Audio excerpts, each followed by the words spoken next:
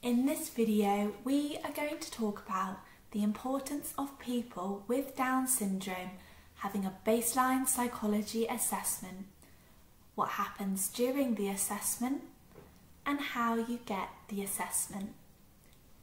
People with Down syndrome may get some health problems as they get older. Sometimes people find it more difficult to remember things or how to do things. This may be due to an illness called dementia. It is important to know what you are good at now whilst you are young and healthy. A baseline psychology assessment will help to give us this information. We will keep this information so that if you develop problems in remembering things or doing things in the future, we can do the assessment again and see if there are any changes.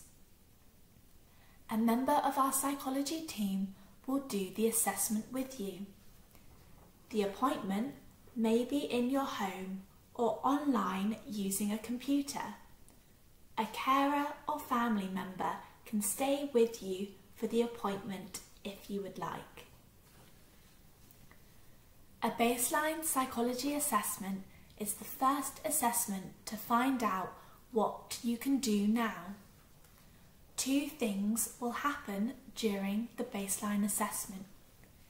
If you are happy to take part, we will ask you to do some puzzles and games.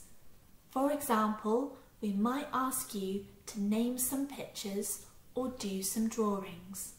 Your carer can stay in the room with you if you would like. We will talk to people who know you well. This could be one of your carers, a family member, or staff from the day centre. We will talk to them about how you look after yourself, what you find easy, and what you find more difficult. After the assessment, we will write a report about the results. If you would like a copy of the report using pictures and words, we can write one for you.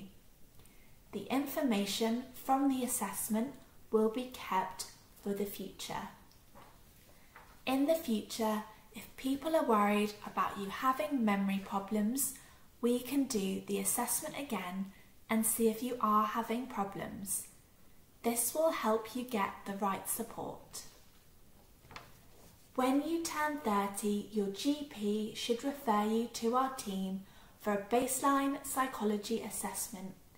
If you are 30 and have not had a baseline assessment, then you or your carer can speak to your GP or contact our team to make a referral.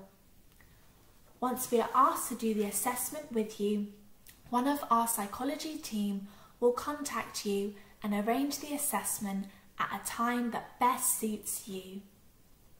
Thank you for watching this video.